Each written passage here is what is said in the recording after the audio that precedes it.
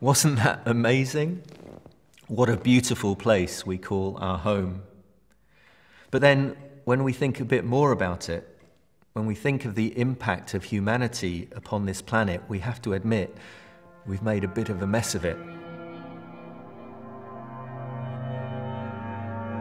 The destruction of this planet, of the rainforest, the pollution, the conflicts and wars. We need help. This blue dot contains all the beauty of creation, yet all the turmoil of humanity. And it's set within a vast universe, and it is big. One of the most famous photographs of planet Earth was taken by the Apollo 17 mission. People saw planet Earth from space, this tiny blue dot in the midst of a vast universe.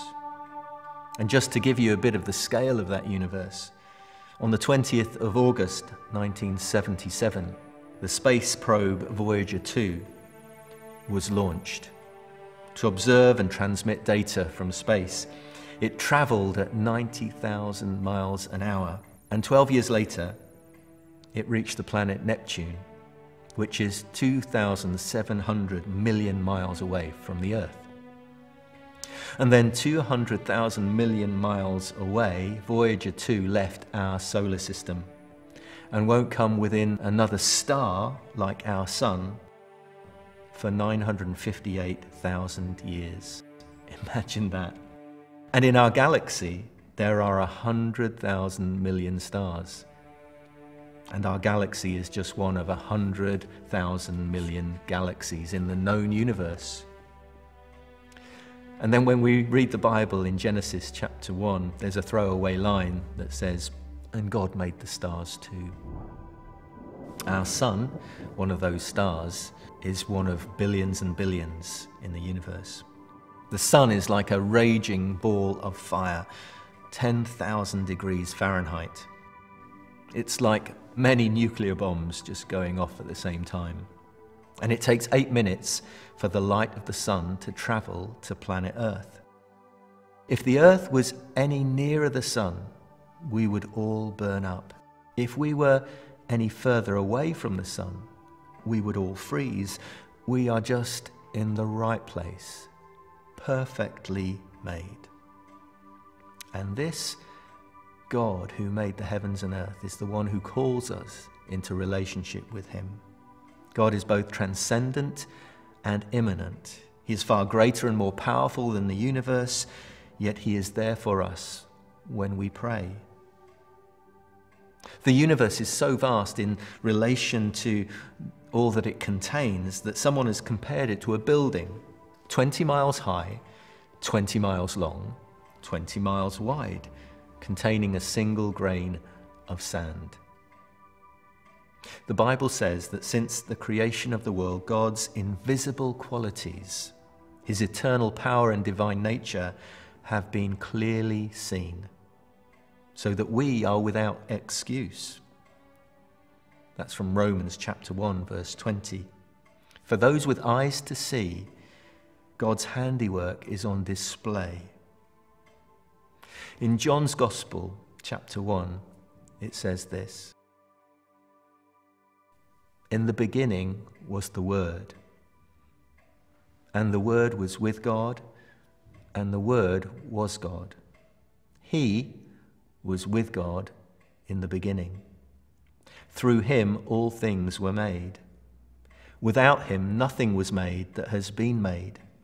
In him was life, and that life was the light of all mankind. The light shines in the darkness, but the darkness has not overcome it, has not understood it." Creation has a designer label, made by God, God the Father, the Son, and the Holy Spirit. I love this story that I heard many years ago of a Christian scientist who worked in a university. And in his office, he had the most beautiful model of the solar system, the sun and the planets that were revolved around it, all made of beautiful gemstones. One of his colleagues, one of his best friends in the university, also was a professor there, but he was an atheist.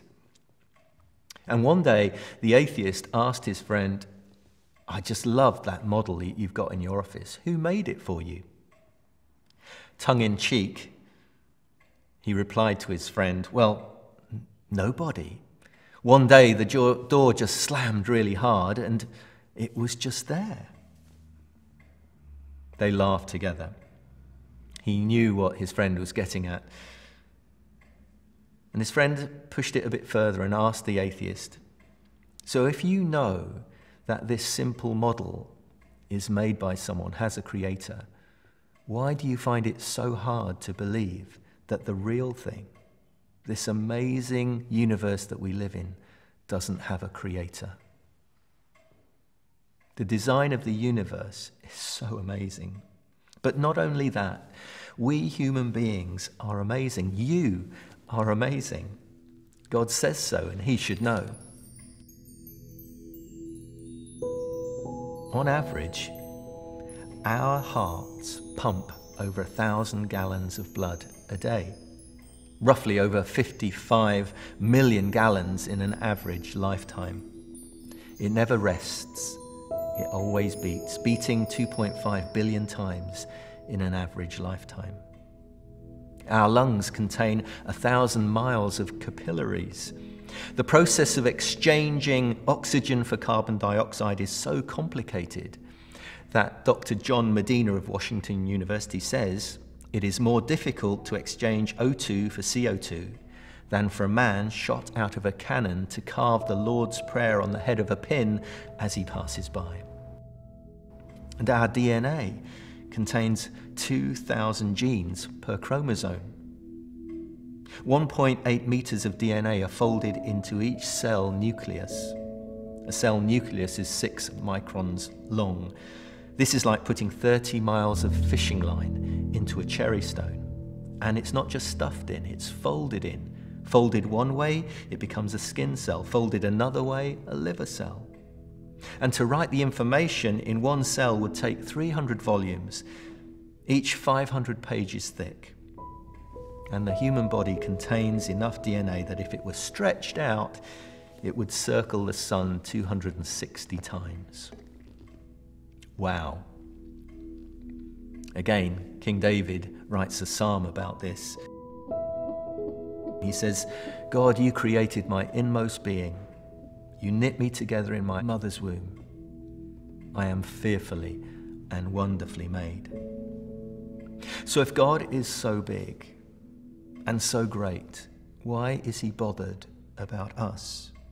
And how can we have a relationship with him?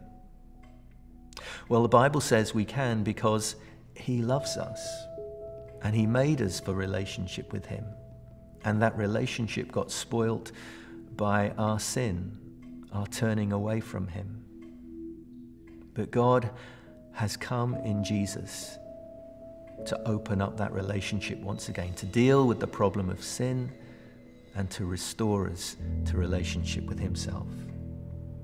And how can we have that relationship? Well, through prayer. I wonder what comes to your mind when I mention prayer. Surveys have shown that 3/4 of the population of skeptical, secular Britain admit to praying at least once a week. It doesn't say who they pray to or what they ask for, but they're seeking divine help of some kind. I guess it would be an emergency break glass kind of prayer. You know the kind of prayer I mean. Help! There was a story of a man who was walking along a cliff.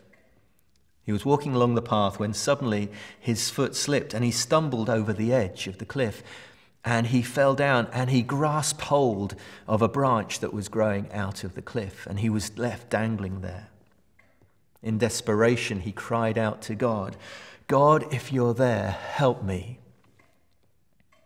To his surprise, he heard a voice responding, "Yes, I'm here. Let go of the branch. Trust me." After a moment's silence, he shouted out again, "Is there anyone else up there who can help me?" Help is the most prayed prayer ever.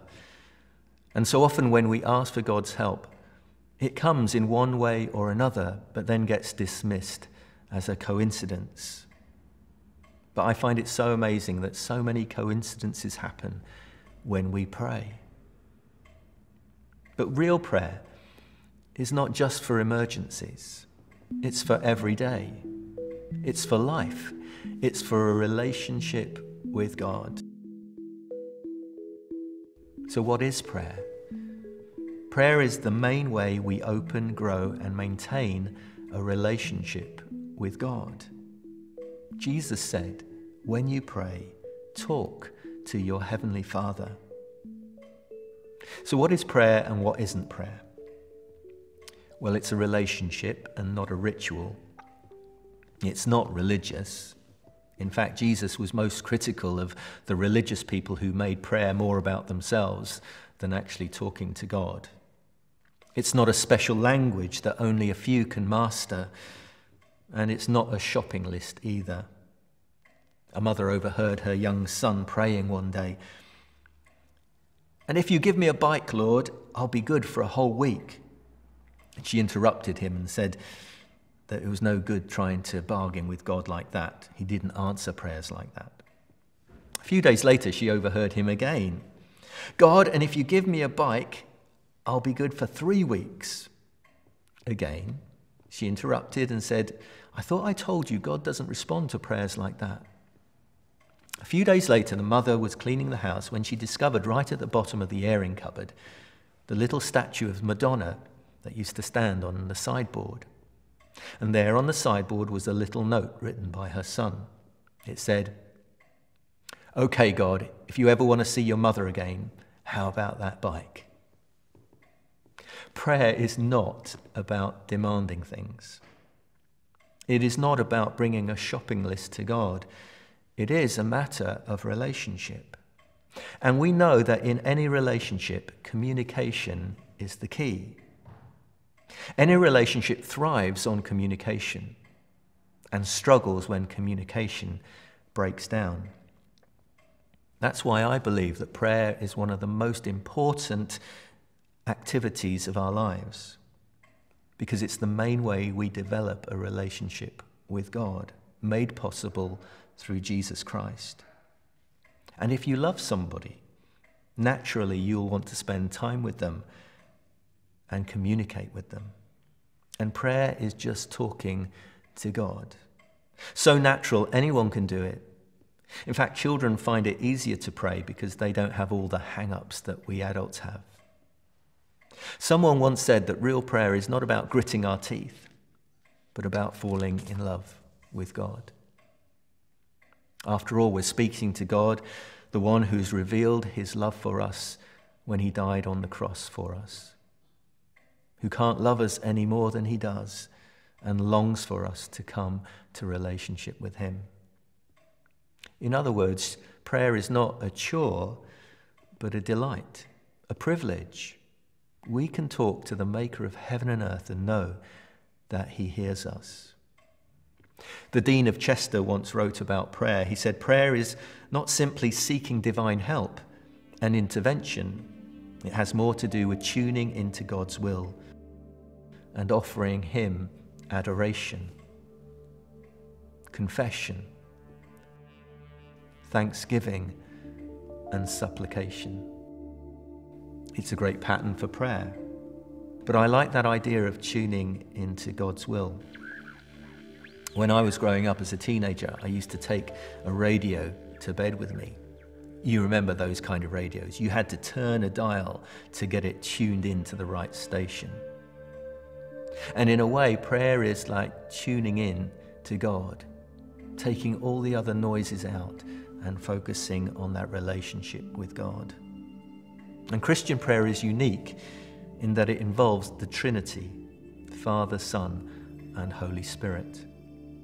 Christian prayer is to our Father in heaven. Do you recognize that phrase, our Father in heaven? Jesus was once asked by his disciples that he teach them how to pray because they had seen something in Jesus so natural, so real, so intimate, that they wanted to know about that relationship. And Jesus taught them a prayer, a model prayer. Our Father in heaven. You can call God your Father. Jesus said that his Father was our Father too. And the word that Jesus used was an intimate word. Abba, Daddy, or dear Father. And that word was brought home to me on one of my first visits to the Holy Land. I was in Jerusalem, and one night we had some free time, so I was walking on the walls of Jerusalem, and I noticed a little girl that was playing on the top of a courtyard of a cafe, and there were stairs going up to the courtyard on either side.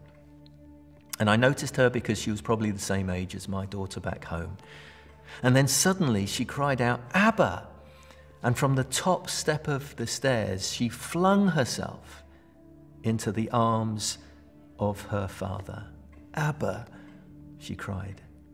And it suddenly came home to me. This is what Jesus says. We can call God our Abba Father. In the Gospels, Jesus prays 21 times. We have 21 recorded prayers of Jesus, and in 20 of them, he begins those prayers with Father. The fatherhood of God means we have access. We're invited. We're accepted. We're welcome. And we have attention.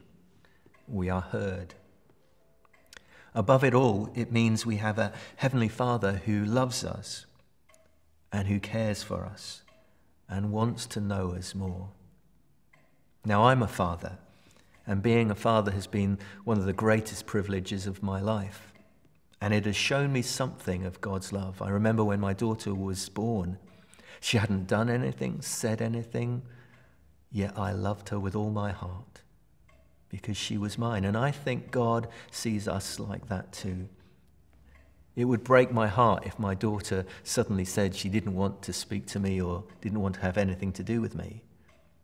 And I think in the same way, it must break God's heart when we say the same things to him. One of the most famous stories that Jesus told, one of the parables, is about a father. It's often called the story of the prodigal son or the lost son, but I think it should be called the parable of the loving father. It's in Luke chapter 15. I want to read it to you. Jesus continued, "There was a man who had 2 sons. The younger son said to his father, 'Father, give me my share of the estate.' So the father divided his property between them. Not long after that, the younger son got together all he had, and he set off for a distant country and there squandered his wealth in wild living. After he had spent everything, there was a severe famine in the land, and he began to be in need. So he went and hired himself out to a citizen of that country, who sent him into his fields to feed the pigs. He longed to fill his stomach with what the pigs were eating, but no one gave him anything. When he came to his senses, he said, 'How many of my father's hired servants have food to spare? And here I am starving to death. I will set out and go back to my father and say to him, Father, I've sinned against you. I'm no longer worthy to be called your son. Make me one of your hired servants.' So he got up and went to his father. But while he was still a long way off, his father saw him and was filled with compassion for him and ran out to his son and threw his arms around him and kissed him. The son said to the father, 'Father, I've sinned against heaven and against you. I'm no longer worthy to be called your son.' But the father said to his servants, 'Quick, bring the best robe and put it on him. Put a ring on his finger and sandals on his feet. Bring the fattened calf and kill it. Let's have a feast and celebrate. For this son of mine was dead and is alive again. He was lost and is found.'" Jesus says that's how our Heavenly Father feels about us. He's just longing for us to turn around. He's looking out for us. He wants us to come home. And we can through his Son, Jesus. Christian prayer is through the Son. The Apostle Paul says we have access to our Heavenly Father through Jesus. It's only because of Jesus that we know that we have a Heavenly Father who loves us. Now, of course, anyone can pray, but it's only Jesus who can introduce us to a relationship with God as our Father.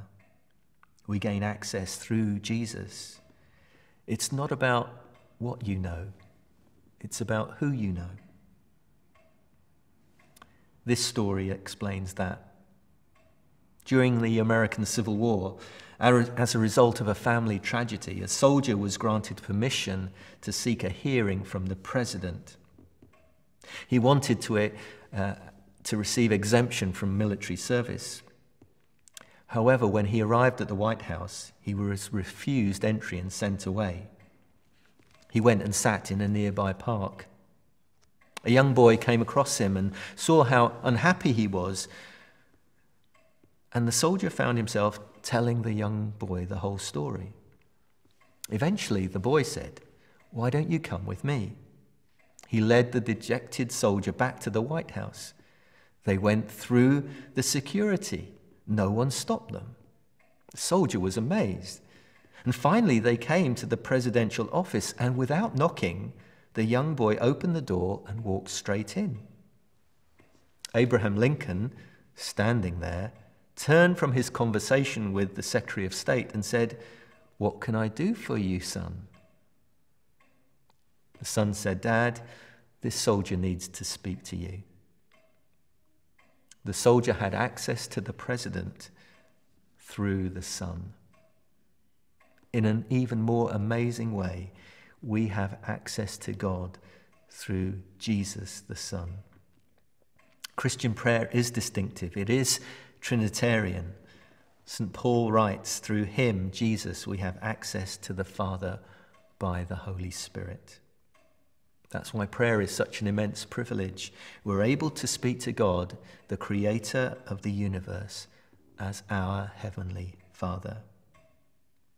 You can come to him through Jesus, the man who is God, our Lord, our King.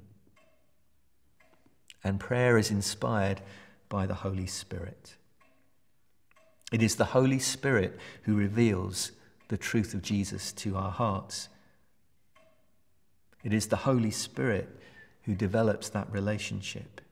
The Holy Spirit is God at his closest to us. Jesus' promise, "I will always be with you. I will never leave you." And he promised that we would be filled with his Holy Spirit. Prayer at its heart is communication with God. And sometimes we do find it hard to pray. We don't know how to pray. We don't know what to pray. But God never leaves us. And his Holy Spirit helps us in our weaknesses. The Bible says that the Spirit searches our hearts and intercedes for us. And in prayer, we can grow into a deeper and deeper relationship with God. We can go deeper and deeper in prayer. Prayer is not me asking God into my world to serve me. But you could say that prayer is God asking us into his world to serve his purposes. I think that is part of the frustration sometimes people have with prayer. They don't quite understand that it's about a relationship. We know that that's the real purpose of prayer, not just to draw up a list of requests, but as we develop in prayer with God, it can mean wrestling with big issues, concerns, able to ask God for his help and intervention. What a privilege to share our heart with the Heavenly Father who loves us. We can intercede for a lost and broken world. I believe it is a universal truth that coincidences happen when we pray. Is prayer a last resort or a first resource? Fundamentally, it is the way we develop our relationship with God. And we can pray anywhere, at any time. In fact, a theologian, Lancelot Andrewes, who lived in the 16th century. After he died, a private notebook on prayer was discovered and published. In it there were two little lists at the front. First, he wrote a list of the times of prayer that he'd found in the Bible. Pray always, without ceasing, at all times. In the evening, in the morning, at noon, before the break of day, at the 3rd hour, at the 6th hour, at the 9th hour, in the evening, at night, and at midnight. Basically, it means we can pray at any time. And the next list that he wrote was the places of prayer that he found in the Bible. In the assembly, in the congregation, on your own, in an upper room, on a housetop, in a temple, on the seashore, in the garden, on their beds, in the desert place, in every place. Basically, we can pray anywhere. There's no limit to the times, places, and different ways in which we can pray. But prayer changes things. It changes us, and it changes situations. So how can we start to pray if we've never prayed before? Well, we can just begin to talk to God. I remember when I first became a Christian, I wrote down a list of things that I wanted to pray for. But because I got a bit naturally lazy with it, I would just go through the list. And I remember having that sense of God speaking to me about that list. And he said, I know the list, Philip, but tell me what's on your heart. And that's when I really began to develop that relationship with God. He also gave us that amazing pattern of prayer, the Lord's Prayer. It's a masterclass in prayer. It's not something that we just reel off, but we can take a line at a time and fill in with our own words. Our Father. This is an amazing privilege that we can call God our Father. Who is in heaven, he is the creator of all things. Thank him for his amazing creation. Holy is your name. He deserves our worship. Your kingdom come, your will be done is just submitting to his rule and reign in our lives, but also praying that he might have his way in situations and circumstances. Give us today our daily bread. We can ask for the very small things or the biggest of things, and pray for those who have little of those things. And forgive us our sins, to confess our sins, to keep short accounts with God, and to forgive others who have hurt us, to keep soft hearts, not to harbour bitterness or unforgiveness. And lead us not into temptation, but deliver us from evil. To pray for God's strength for all that we face in our lives. What an amazing pattern of prayer that Jesus gave us. When can we pray? Anytime. Where can we pray? Any place. At the heart of prayer is a relationship with God. If you've never prayed before, why not this week give it a go? If you've stopped praying for whatever reason, why not start again? I know that God wants to hear from you. Thank you for listening. God bless you.